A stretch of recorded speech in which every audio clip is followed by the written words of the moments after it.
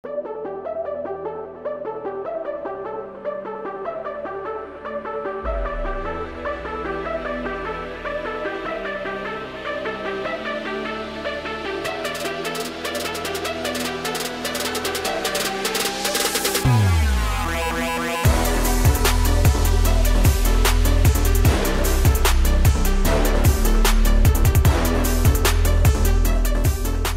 was a hell of a week in the WCC, and we're going to talk all about it.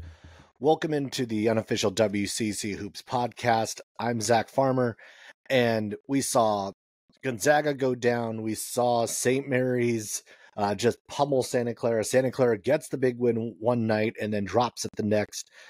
Pepperdine snaps a long losing streak. Lots to get to. First off, but before we go any further, be sure to hit the subscribe button there on YouTube and like and favorite on your favorite streaming channels. We're going to have a couple of different interviews. We'll play a little bit of the interview with Connor Hope from the Heat Check College Basketball podcast. That was on Thursday following the Thursday slate. So a little bit on Gonzaga, Santa Clara, and where the Zags are right now from him. And then also we'll have USF head coach Chris Gerlufsen come on in as well, and we'll chat some USF Dons basketball as we go along. But first, we can't go any further without talking about Santa Clara upsetting Gonzaga 77-76. The win for the Broncos snapped a 27-game losing streak, stretching all the way back to 2011. Steve Nash and Dick Davey were in attendance for this game. The students got Steve Nash replica jerseys from the 92 season. The team wore those jerseys. It was an awesome look for the team, and the energy was just incredible. Talking with some of the people who were in the building, said it's maybe some of the loudest venues they've heard at all, and of course the loudest they've heard the Leavey Center be in a long, long time. There was a lot to unpack out of this game. What Santa Clara did well, what Gonzaga didn't do well, and we're just going to start right there. And I'm going to start with Santa Clara and what they did well, because I want to do as much of like celebrating what Santa Clara was able to accomplish before I get to what Gonzaga didn't do so well. First off, Santa Clara was the aggressor all night long. They dominated the glass in the first half. At one point, they led the rebounding total 26-8. They finished plus 13 for the game. They had a 6-point lead at the half and ended up going up by as much as 9 in the second. They looked really good. They were on the attack from the jump, and Gonzaga was able to come back, but they were getting contributions from everywhere. Santa Clara got contributions from Brenton Napper, from Johnny O'Neal, Adama Ball, Christoph Tilley. You had Tyree Bryan really chip in a lot off the bench. 5 players in double figures for Santa Clara. Brenton Napper was clutch. It seemed like every time they needed a bucket, he came through with a clutch 3. He had 16 points, 4 of 6 from deep. Johnny O'Neal hit a couple of clutch 3s down the stretch. Adama Ball, anytime, and I talked about it all season long, just how important he has been, and when he comes through in the most important games. He came through against Washington State. He came through against Oregon. He came up big against Gonzaga just the other night. 17 points, 6 assists. He had the game-winning layup there at the end, very similar to the Jalen Williams play against BYU a couple of seasons ago. And every time Gonzaga punched, Santa Clara punched back. And I think it says a lot about this Bronco group, says a lot about the Santa Clara team, and just the job that Herb Sendek has done to really like put this program in a position to be competitive in these games. And we saw like the near misses a year ago, the near misses a couple years ago against Gonzaga, and they were finally able to get over the hump in this one. Yes, this is a down Gonzaga team, But I would say, like, as a team, like, the Santa Clara team is also has not been as consistent as maybe the teams of last year and the year before, and you could maybe point to experience on that front. But I've said it a lot over the course of the season that this Santa Clara team is capable of beating anybody. Said it last week that the Santa Clara team is capable of beating Gonzaga. And they did. And they had 18 turnovers and they still won. There were something that didn't go. Anton Watson scored 32 and they still won. And we'll get into, because you can flip this around and we'll talk about some Gonzaga's, well, if this and that. But big picture for Santa Clara. Again, in line with what I've said all year. And this also shows what they are capable of doing in Las Vegas, what they are capable of being in the rest of conference. Because if they can beat Gonzaga, they really can beat anybody. And yes, I know the Saturday game against St. Mary's was the exact opposite of everything we saw against Gonzaga, and I'll get to that in a little bit. But they've set themselves up to be, again, have another top 3 finish. They've been the third place team each of the last 2 years. This looks like a team capable of being right there again. And their next 3, they do have an opportunity to start to actually build up that conference record. Right now they sit in 3-1. Their next 3 are at Pacific and then home for Portland and Pepperdine. Theoretically, on paper, that should be 3 wins that Santa Clara should be able to pick up, putting them at 6-1 before they see St. Mary's again in Moraga this time.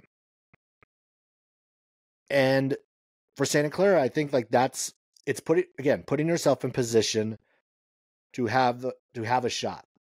Let's say even if they lose that game against St. Mary's, you're still sitting at 6-2. One of the wins is against Gonzaga. You haven't seen USF yet. You'll still have to see LMU one more time. So there are still some key games that are on the schedule. And again, like the one thing for a team like Santa Clara is to avoid the trap game, and to avoid the pitfalls. And that's where these next 3, I think, are critical. If you take care of your business against Pacific, like they should, if you take care of business against Portland and Pepperdine, like they should, they're going to be in position for the second half of conference play to really do well and position themselves well for the conference tournament. I mean, again, it is wide open right now, and the game between St. Mary's and USF on Saturday is going to, I think, start to point the direction of where these teams may go, where the top 4 may go. Because again, securing those buys throughout the course of the conference tournament is key. And neither USF nor Santa Clara have ever been able to grab one of those double buys in this tournament. So this is a season where it can happen, that they can grab one of those top 2 seeds and maybe not have to play until Monday night. All right. So let's switch over to Gonzaga and what went wrong for the Zags. Right out the gate, they just lacked energy, and that was pretty evident all game long. It really seemed, especially early, that no one but Anton Watson really wanted to be there. Watson had 17 points of Gonzaga's 34 first half points. He had 32 for the game. Amazing outing for Anton Watson. 14 for 18 from the floor, 6 steals. He was everywhere. Like that was a player of the year type performance from Anton Watson. And we've seen that a couple of times this year from him. But where was everybody else? Because outside of Watson, everyone else shot 18 for 49, 36% from the field. The 3-point shooting was not there again. They were 2 for 20 from 3. Santa Clara had 18 turnovers, but the Zags were unable to capitalize. Had only 12 points off those turnovers, And the points off turnover number ended up being a wash because Santa Clara had 11. 11 points off turnovers, I should say. Graham Ike was in foul trouble. He only played 17 minutes, ended up fouling out, and he was largely ineffective in this game. In fact, late it really looked like they needed to keep him off the floor more because he was slowing them down. Santa Clara was really pushing the tempo, pushing the envelope, and Ike just could not get back into the flow of the game. Braden Huff, he was great off the bench, 14 points in 19 minutes. He didn't play much of the last 8 minutes of the game, which to me is an interesting call by Mark Few because it feels like that was a guy that you needed down the stretch, and we didn't see him all that much down the stretch. And I don't know if that's just limiting him in minutes or that's getting Graham Ike more time because he's the veteran player. But in either case, Braden Huff had a really good game. I think he should have been on the floor way more than he was in that contest. And their depth was highlighted again as a problem. Watson, Ryan Emhard, Nolan Hickman all played 40 minutes in that game. Hickman did not shoot well. Nemhard came on late, but he missed a big free throw toward the end. And again, like, you don't not going to bury anybody for a missed free throw because those things happen. But them playing 40 minutes per night against a team like Santa Clara, and yes, Santa Clara is a top half of the WCC, but this does not seem sustainable, and it does seem like even Anton Watson, you could see him during the game just bending over and trying to find his breath, trying to find some energy in that game because he was just gassed by the end of that one. And I get the feeling that's going to happen again against USF. That's going to happen against St. Mary's, not like that level, but like this Gonzaga team is going to be tested way more than we've seen in years past. They've already lost to Santa Clara. They're going to see USF in about 2 weeks. They see St. Mary's the week after that. Then we really start to get into, they still have to see Santa Clara one more time, USF one more time, St. Mary's one more time. And those last 3 are all in a row. And that's another key factor into this of like, as we get deeper and deeper into conference play, Gonzaga better figure out somewhere else in this lineup, somewhere else on this bench that can help them out. Because right now, I don't see this as being sustainable with this group. There still isn't that. I still don't see where the leader is. I still don't see where this team has. They seem to be missing it at the moment. And there are a lot of issues we can talk about with Gonzaga. This is not the Gonzaga team we're used to seeing. There's not the same energy level that we're used to seeing. And Watson's doing all he can to try to keep this train moving in the right direction. But a loss to Santa Clara does mean they are now behind the 8 ball. Starting to look at big picture. Because now they still have to see USF, who very well could also beat Gonzaga in either of their games. They still haven't seen St. Mary's, and St. Mary's is starting to play its best basketball right now. And they will have to go up to Spokane in a few weeks. And Gonzaga's resume right now, like still what they have in front of them. They still have Kentucky. They still have Santa Clara one more time. They still have USF twice and St. Mary's twice. But the rest of their resume has done them no favors in the last week. UCLA lost to Utah by 46. Syracuse lost by 36 at number 9 North Carolina. And that's Gonzaga's best win, and they were net 80 as of Sunday. USC has started Pac-12 play 2-4 with losses at Colorado and Oregon State. The resume's not helping, and they don't have much left on the resume to help for a potential at-large bid. Their 3-point shooting also has been part of the problem, and it has been a problem all season long. But it's also been bad, especially over the last 8 games.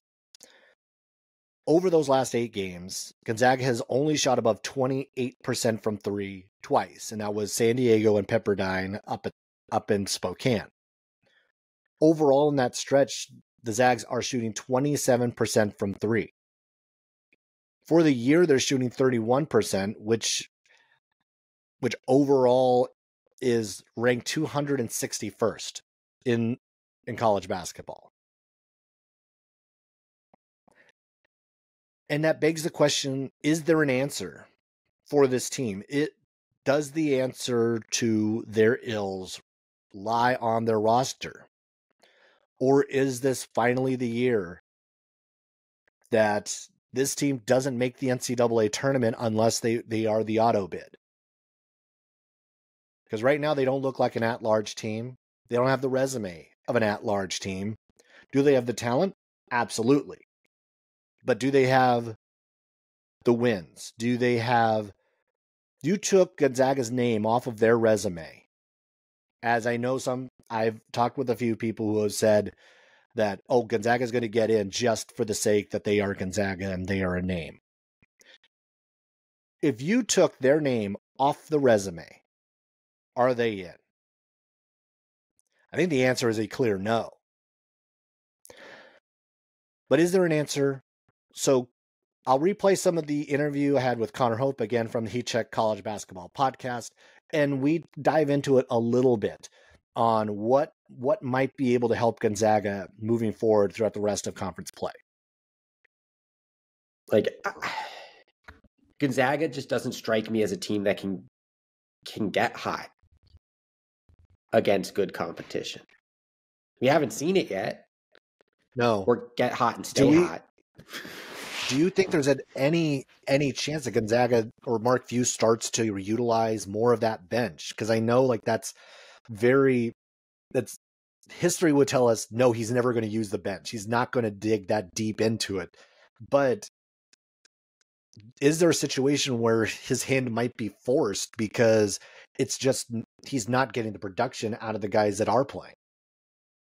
It's shrinking, Zach. Like it's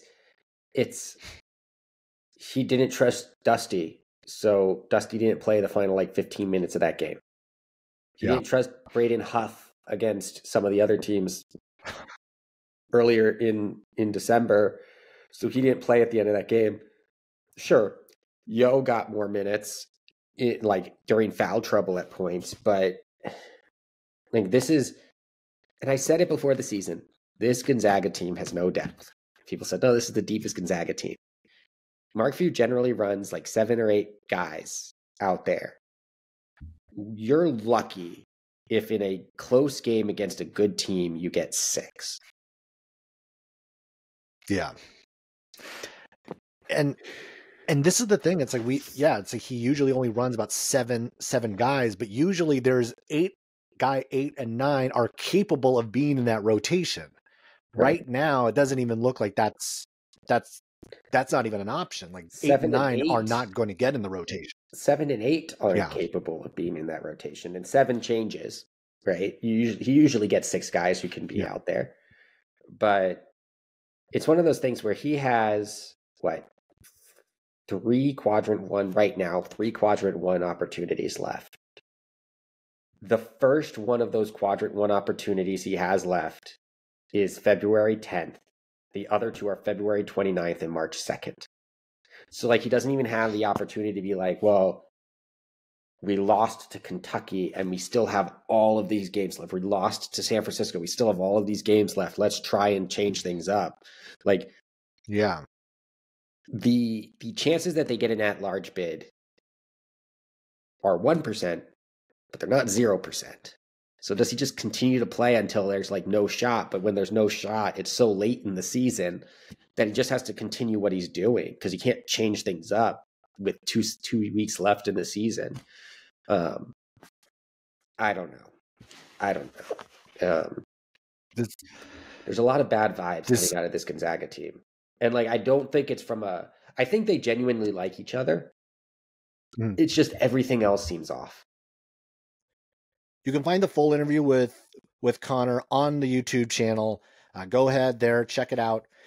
And we went over a lot more than just Gonzaga. We talked about Santa Clara and USF and St. Mary's, and really where where the conference is at this point. He was coming out of the Santa Clara Gonzaga game. He had paid a visit to the Leavey Center and all of that. So be sure to go to the YouTube channel and check it out there. Also, I'm going to make this note. Almost forgot to make this note. I will be doing Thursday YouTube lives after every WCC slate, at least for the next couple weeks. Once we get to that last week where it starts spreading out a little bit more, there may be a switch to the schedule. But for now, next couple weeks, every Thursday, this Thursday included, be sure to hop onto the YouTube channel and check out the YouTube live after the WCC games on YouTube and also Twitch as well. All right. After the Gonzaga loss, the AP poll came out on Monday, and as expected, Gonzaga was no longer in the AP top 25. 143 straight weeks. 143 straight weeks of the Zags being in the AP top 25 is over.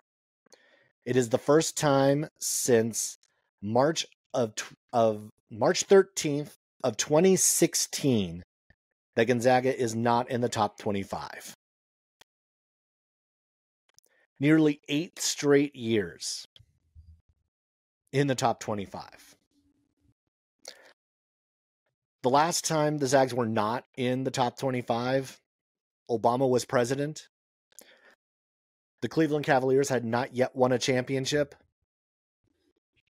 The Cubs still had a 108-year World Series drought.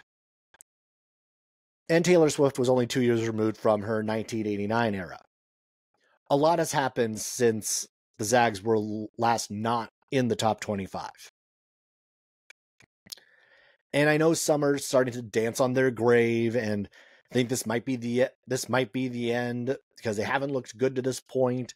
They look a shell of themselves. They lost to Santa Clara, who they haven't lost to in 12 years, 13 years. There's a lot of questions about this Gonzaga team, and there should be, because this is not the standard that we're used to seeing. But let's be very clear about this. Just because Gonzaga does not look like the Gonzaga of a year ago, or 2 years ago, or 3 years ago, or 6 years ago, considering I have 8 years worth of top 25 teams to pick from, that does not mean that this team is still not capable of winning the WCC. That does not mean this team is not capable of running the table and winning in Vegas. This team has the talent to do all of that. But they are still looking for a way to figure out how they're going to do it. And even keep in mind, at this point last year, the Zags were kind of up against it. They almost lost at Santa Clara. They almost lost at USF. They almost lost at Pacific. Then they did lose to LMU. That all happened in January last year. Much like it seems to be happening now. What last year's team was able to figure out is how to rebound and figure it out the rest of the year. That is what last year's team was able to accomplish. Can this year's team? Maybe. Again, talent is there. It's a matter of fixing the problems that they do have. Can they improve their three-point shooting? Can they find the energy person on that squad who's going to kind of take command when command is needed to be taken?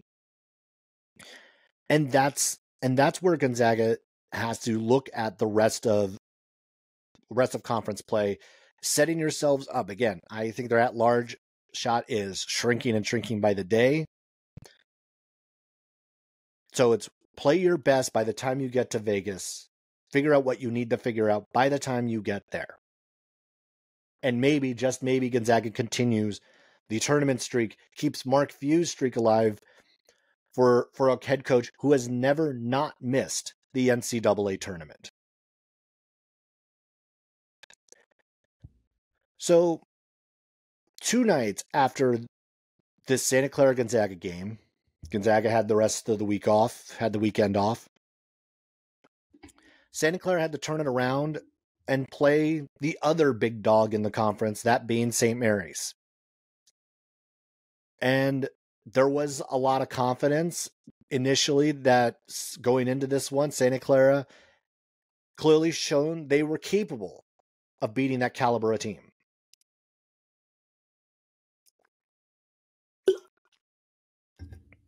They had proven it against the Zags, and it was a matter of could they do it again against the Gaels at the Leavey Center. And we found out very quickly that was not the case. St. Mary's took a 9-0 lead out the gate. They were up 30-8 at one point in that first half, led by 29 after the first 30 minutes. 0 turnovers in the first half for St. Mary's. We could go down the list, and I'll get to some of the numbers in a bit, but this Santa Clara team just looked emotionally gassed. They were out of it from the get-go. They didn't look like that they had the energy to get back up. And this happens with teams that all over college basketball, not just in the WCC, but we see it a lot. Like when a team does play Gonzaga and uses all their energy to play Gonzaga, the next game might be the letdown game, might be the game where they just do not have it. And Santa Clara did not have it on this night. And part of it was St. Mary's just absolutely doing what they do best. They played incredible defense. They rebounded well. And they're starting to get contributions everywhere. And this has now been going on for almost a month plus. They had St. Mary's had 20 second chance points, 29 points off the bench, 17 from Luke Barrett, 6 rebounds. Luke Barrett has been playing really well over the last month or so. Gustas Marshallonis, he had 10 assists, his second 10 assist game in the last couple weeks. They held Santa Clara to 49 points. And that's the 4th time this year they've held an opponent to less than 50. Aiden Mahaney, 18 points in this game. He had 25 on Thursday against Portland. I think we're at the point where we can now say Aiden Mahaney is back, truly back. He's through the first 4 conference games, he's averaging 20.5 points per game, shooting 52% from the field, 55% from 3, which is the best in the WCC. This is starting to look like the St. Mary's team we thought we would see back in November. That preseason ranked St. Mary's team, we're starting to finally see them. They're 4-0 in WCC play. 10 of the last 11 they've won. They have jumped 20 spots in the net since January 1st. And they now, as of Sunday, they sit at 31. And 32 on Monday.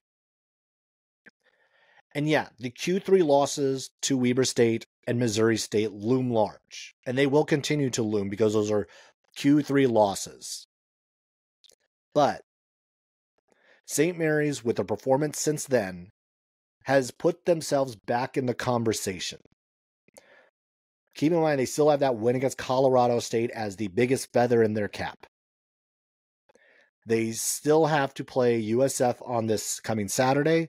They have already now knocked off LMU and Santa Clara on the road. USF at USF this Saturday. If they do get by that game and get a win there, that means they're already through the first half of conference play with road wins at 3 of the 4 best opponents you're going to see in conference. And we're also starting to see them pop up in some of the bracketologies. As Gonzaga has started to slip, we've seen St. Mary's start to make reappearances. ESPN and the CBS brackets have St. Mary's in. Both of them have multiple WCC teams in the field, and in CBS's case, it's St. Mary's and USF. There is no Gonzaga. This St. Mary's is starting to put it all together. It's starting to look like they have figured it out offensively, because defensively it's been there all year long. And I'm not going to put too much stock of, I did it to Portland, I did it to Pepperdine, I did it to this team. They went out and dominated a Santa Clara team who had just beaten Gonzaga. And yes, this was a Santa Clara team that was absolutely gassed, had used all their energy against Gonzaga. But this is still an incredibly talented Santa Clara team. And they held their two leading scorers, Carlos Marshall Jr. and Adama Ball, to a combined 5 points. 5. Now, keep in mind, like St. Mary's has done this to Santa Clara before. Brandon Pajemski going over to Moraga only had 8 points in that game. They have figured out ways to eliminate Santa Clara's leading scorer in the past. And that takes us to the big matchup on Saturday, St. Mary's at USF.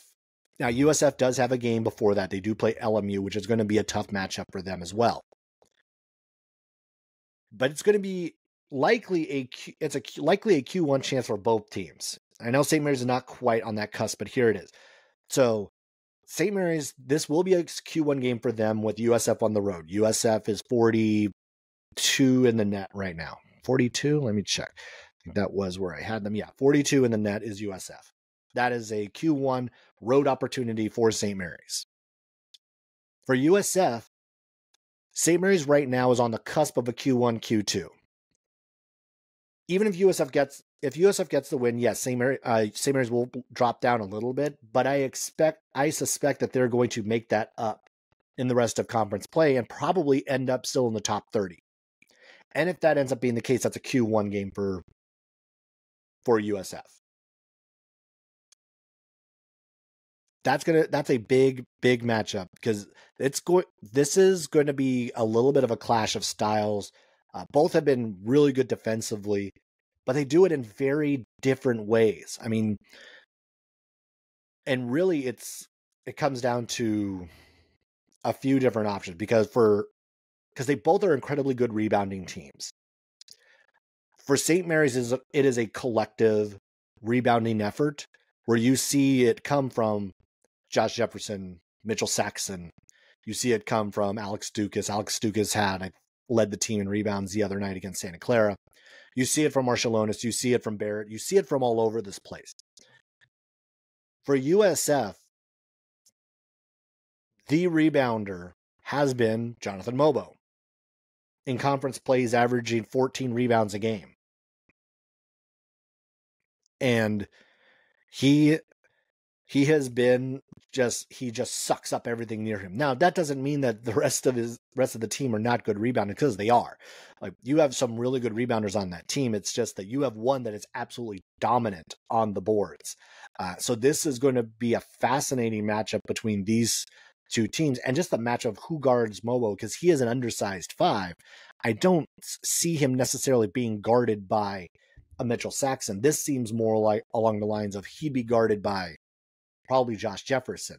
Just body type and matchup seems a little bit more that would make the most sense, because Mobo is going to be a playmaker as well. He's going to be inside, outside, and yes, he does. He's not a guy who's going to take any threes, but he is someone who can attack the basket and make a play when he's needed to, which is all very similar to what Josh Jefferson does. Also in this game is going to be a matter of what we see from the matchup of these two guards, Malik Thomas and Aiden Mahaney. These two have been so good in WCC play. Aiden Mahaney obviously already mentioned that he's averaging 20 a game. So is Malik Thomas in WCC play, and he's shooting 56% from the field. He has been really good over the last month. He's been the starting lineup for the most part of the last 3 weeks. He's really come on strong as the season has gone along. He's gotten more comfortable. And we'll talk a little bit more about Malik Thomas with Coach Gerlufsen in a little bit. This is going to just be a really fun matchup because it does seem that these two teams mirror each other in a lot of ways, but just have a very different way of going about it. We know that USF is going to rely heavily on the three. We know they're going to rely heavily on trying to play up-tempo basketball, where St. Mary's is going to try to slow it down, drag it out, and really take advantage of the glass. They are the best offensive rebounding team in the WCC, but USF has the best rebounding margin. Like this, the glass is going to be critical. Whoever, to me, wins the battle on the glass is probably going to have the edge in winning this game. Both of these teams, I think, have shot well as of late. I think St. Mary's has really come on strong more recently and hasn't had it all year long. And USF has been the most consistent team, any of the WCC teams all year long, offensively, defensively, and no one has run away from them. Even in their 4 losses, they've remained close. The one that kind of got away from them was at Arizona State, but even that, it's like they ended up losing, I think it was by 11 on the road. They are 9-0 at home. This game is a great opportunity for USF because I think this is where it splits off. If St. Mary's wins that game, St. Mary's will be 5-0. They'll have wins over USF, Santa Clara, LMU. They will still see Santa Clara one more time before they see Gonzaga, but now they have put themselves in the complete driver's seat to take the league title. And guess what? That is what the coaches predicted before the season. I know a lot of people were jumping up in arms before the year, especially a lot of the Gonzaga people, of how much of a joke that was. Doesn't look like as much of a joke anymore, does it? And on the USF side, if they are able to get this win, it does a couple of things. One, St. Mary's is one of the teams that they have absolutely struggled with over the last 20 years. They are 3-23 against the Gaels since 2012 it is. And getting a win in the first game against the Gaels would just do an immense amount for the confidence of that team to know that now they are capable of beating St. Mary's. And they won't see St. Mary's again for another few weeks after this. Getting a win against St. Mary's, I think, does a lot, one, not only for their resume, but also just the outlook of conference, because then, assuming USF can get a win also against LMU on Thursday, they would then be 5-0 with a win against St. Mary's, with a win against LMU. They haven't seen Santa Clara yet. That'll be back half of conference play. They haven't seen Gonzaga yet. That'll be later in conference play.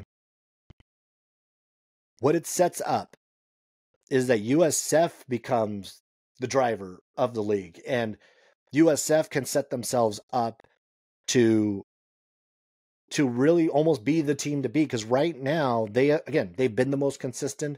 I think there is an outside shot they could win the league. I think it's still a little bit of an uphill battle because they haven't seen Gonzaga or Santa Clara or St. Mary's at this point. So a long way to go. But I think it adds a level of confidence that if you can knock off that team, much like Santa Clara was able to prove on this past Thursday night, if USF can beat St. Mary's, it proves that they can beat anybody, especially this year in the WCC.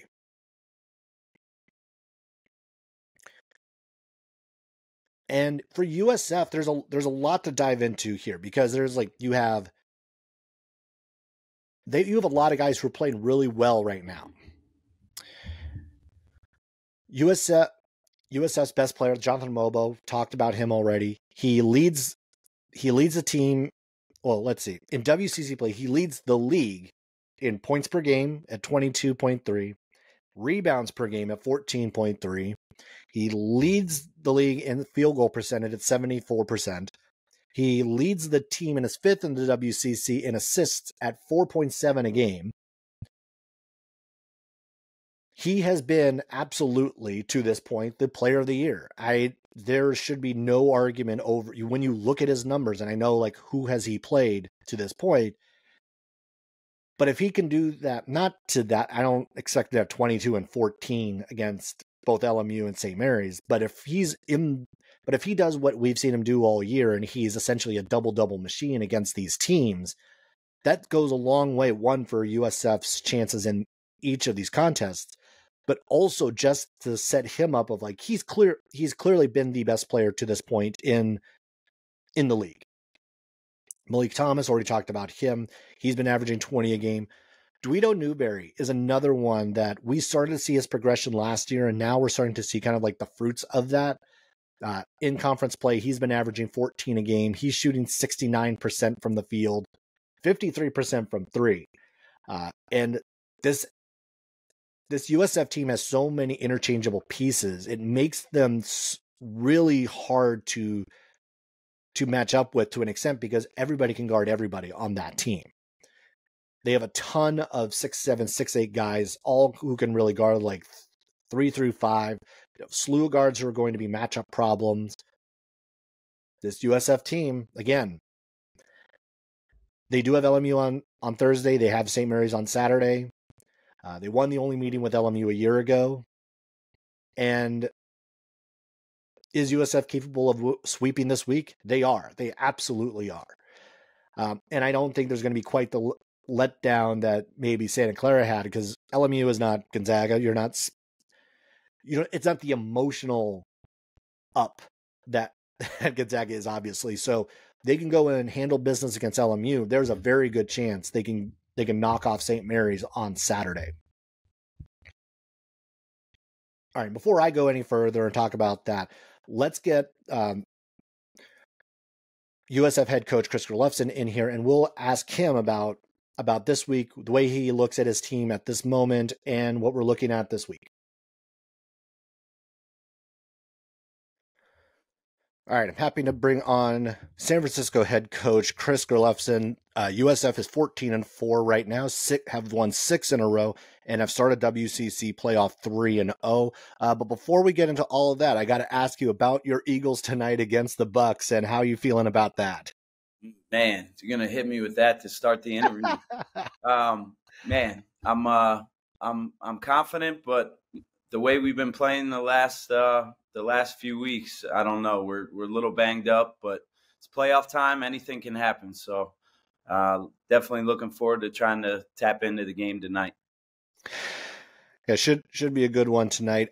So with your team, there have been so many developments, I think, over the last few months since the last time we spoke on air. And one of the things that has jumped out to me over the last month or so has been the play of Malik Thomas, and just his development, and how he's become more of a reliable source on the offensive end and even on the defensive end. Just kind of talk about his development and what you've seen from him as the season has gone along.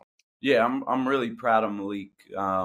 I said this in an interview after the game the other night. I'm not sure if he's ever had a bad day in his life. He's just a guy, when he walks into the facility every day, exudes just a positive vibe. And that has a way of rubbing off on everyone in our program, coaches included. And probably the best thing I've done is kind of gotten out of his way. He has a little bit of Khalil Shabazz in him, in terms of there may be a head-scratching play or two that happens, but need to learn to overlook some of those things, because I think his body of work has a way of kind of eliminating those plays. And he's really affected the game on both sides of the ball for us. in a positive way. So I'm really proud of his progress. A guy who did not, have much success at his previous stop, and I think he's used that all as motivation. So he's a really key piece for us going forward, and I look forward to his continued development. Yeah, I mean, I think must have been at some, I forget exactly which game it was when he finally had like his first 20-point game, and he just immediately like jumps off the screen when you see him play, and just the way he's able to attack the basket, and just how has that changed the way you were able to kind of run the offense because of what he was able to bring? Yeah, just another guy who on any given night can be our leading scorer, and I think that's should be a separator for our team. I think we have really good depth. We talk about a lot as a team that we have to be okay with, one night it being Jonathan Mobo, one night it being Malik Thomas, one night it being Marcus Williams. And you could go on and on down the list. Dueto Newberry's had a really good run here. So that's why I like our team. I think we have a lot of different weapons, Malik being one of them, and has really contributed to, the run that we've been on here late.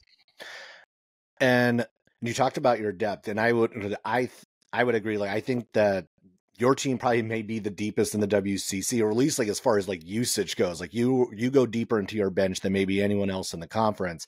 And one of the guys, not off the bench, but in your lineup now, Dueto Newberry has just been playing so well as of late, and just you started to see nuggets of this last year, and we're starting to really kind of see his almost like full development. Just kind of talk about like what he's meant and just how he's grown throughout this year, because that we started to see it last year, and now we're starting to really see his potential. Yeah, Dueto is so young, when it comes to being a basketball player. He's a junior eligibility wise, but he started playing basketball late, hasn't really had a lot of in-game experience. We burned a red shirt on him halfway through the season last year. And so he's just kind of figuring it out as he goes along. And the more game minutes he plays, the better he gets. And he's a guy who, again, I think he plays both sides of the ball really good defensively, helps cover up a lot of stuff for us, is now starting to shoot the ball at an extremely high clip, which I think is been the next kind of maturation of his game. And just a guy who brings a level of toughness to our team, and versatile. That's why, we have a lot of interchangeable parts, him being one of them.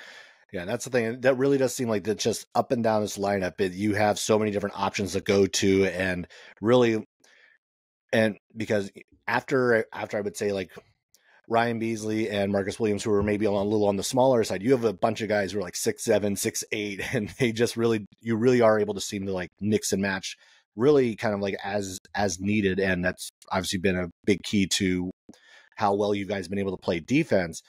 And on that front, it's like obviously the guy like who's been in the middle of all of this and who's been incredible all year long has been Jonathan Mobo. And he leads, I think it's right now, he leads the conference in scoring, leads the conference in rebounding, he leads the conference in shooting percentage. Like he's kind of been Mr. Do It All, because I feel like he's kind of fully exceeded the expectations of what you probably had going into the year.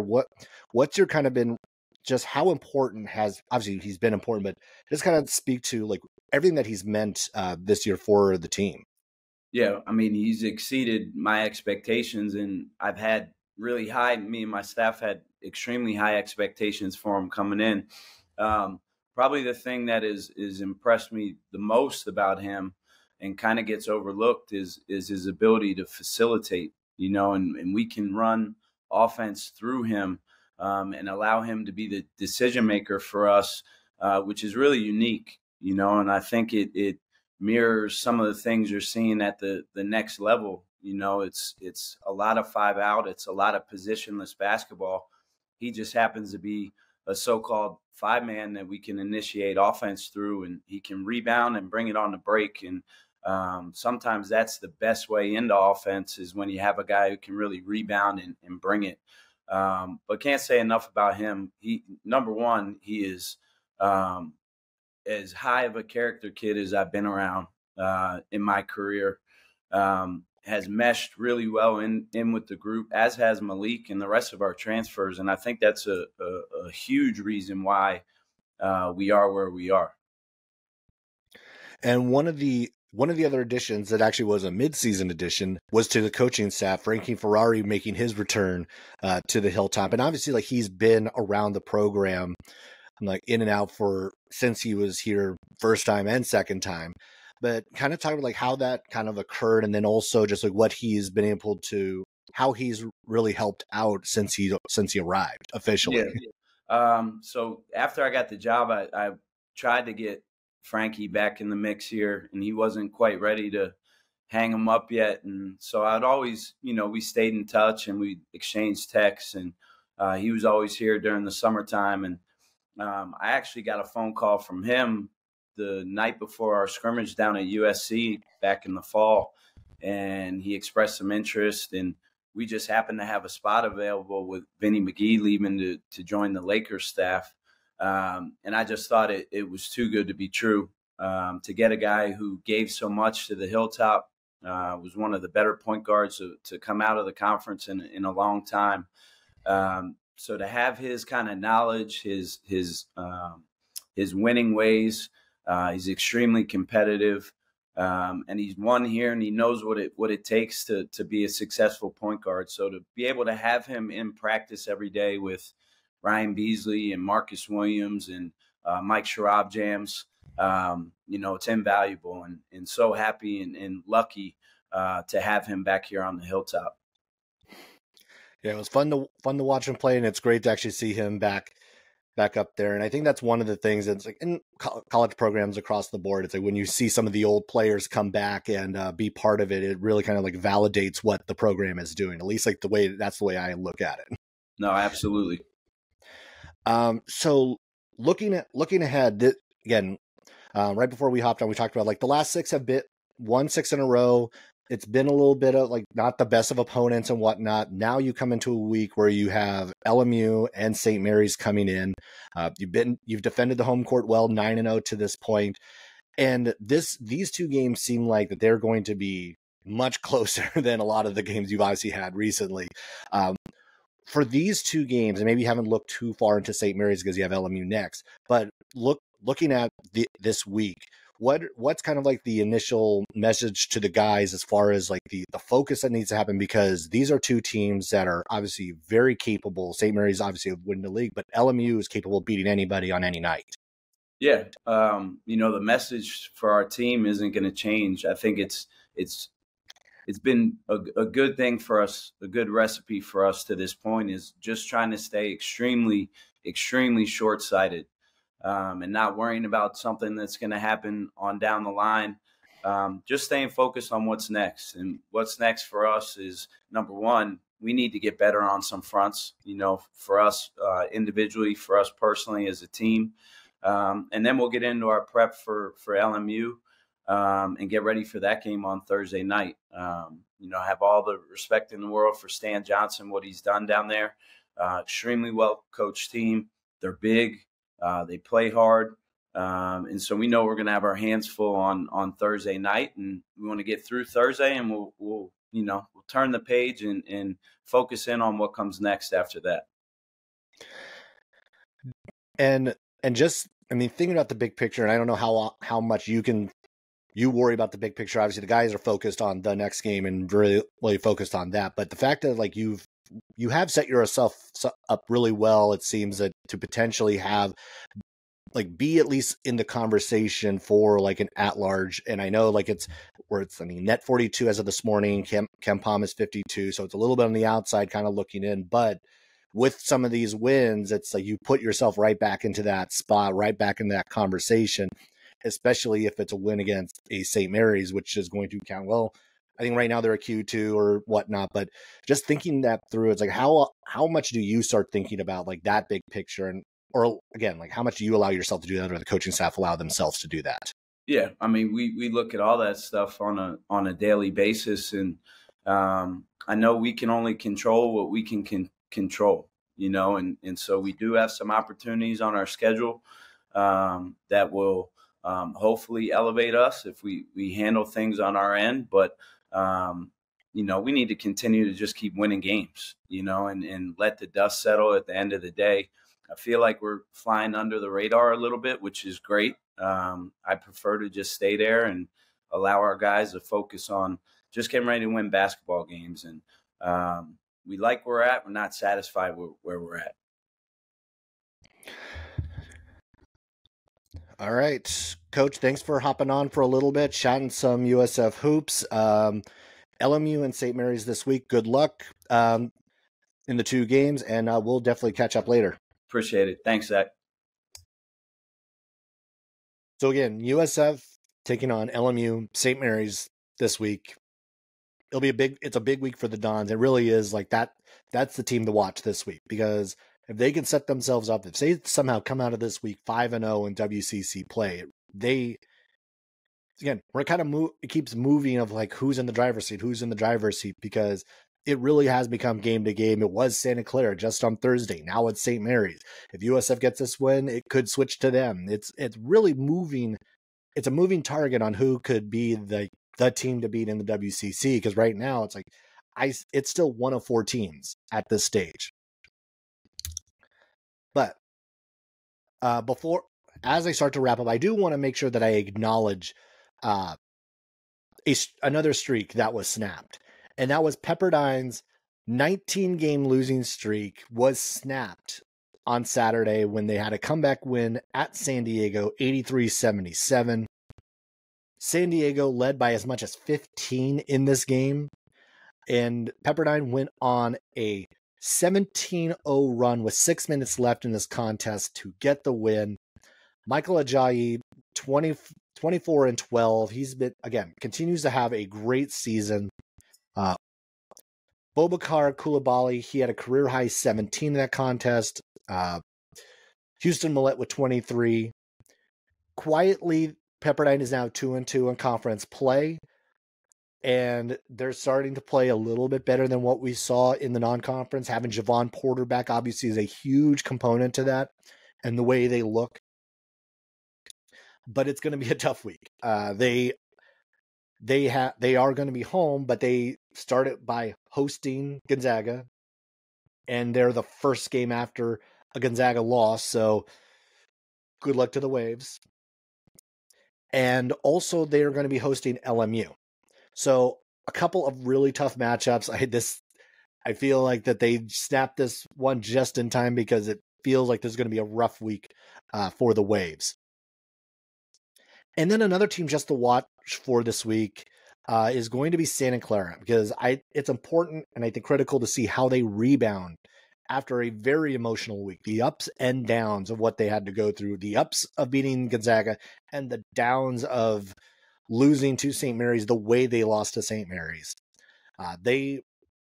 This week they'll be at Pacific, and then they're going to be back home for Portland. So 2 good teams for them to kind of get right with, and before they start to see some of their tougher opponents as they go along. They are still a few weeks out from seeing St. Mary's again. That'll be, I believe, the last week of January. All right. One more time, I want to thank my guests, both head coach Chris Gerlufsen and also Connor Hope, who was on the podcast, live version of the podcast on Thursday. Be sure to go and rewatch that if you want to see the whole thing. Be sure to subscribe here on the YouTube channel. Also be able to follow on social media at Post by Zach, on Twitter, also at UnoffWCC Pod. Be sure to follow along there as well. All right, well, that'll do it for this week. Exciting basketball. USF's the team to watch this week. Santa Clara also kind of minor to keep an eye on them. And that'll do it. Thanks for watching, and I will catch you later.